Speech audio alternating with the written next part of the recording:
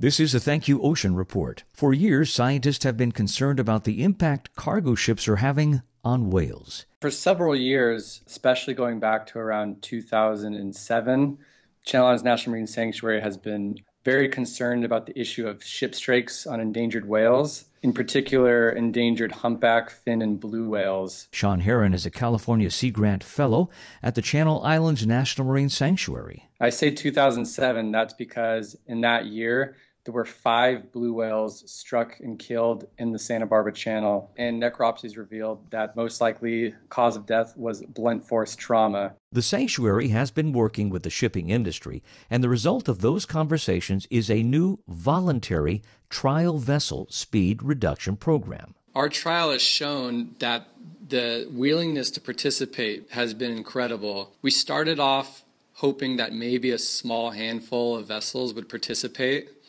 And after working with the shipping industry and with outreach to them, we ended up having to scramble to get more funds because there was such a high interest in the program.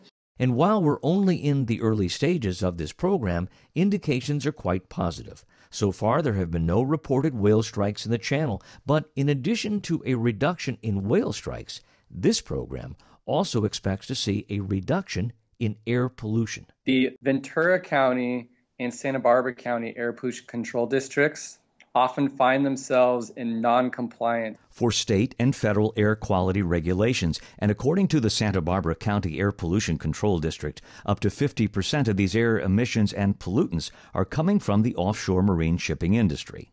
And besides them just being in non-compliance, of course, there's the health risk too, which is a much greater issue, because this is not only a whale issue, this is the air that everyone in Santa Barbara and Ventura County is breathing.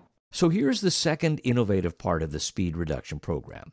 Shipping companies are being asked to reduce their speed to 12 knots or less from the normal range of 14 to 18 knots. With a 2-knot or greater reduction in speed, you can see definite quantifiable air pollution benefits. We have come together to find a way to work with industry to achieve universal goals.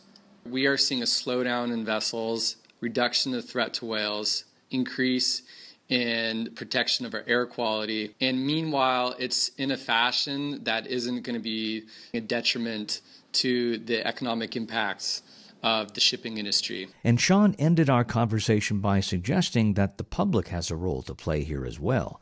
If there is a high demand for sustainable shipping speeds, then there will be an even greater incentive for the shipping companies to reduce speed, protecting whales and improving air quality. My thanks to Sean Herron. And here's your Thank You Ocean Everyday Action.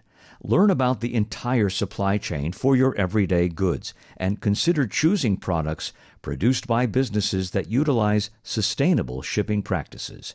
I'm Jerry Kay.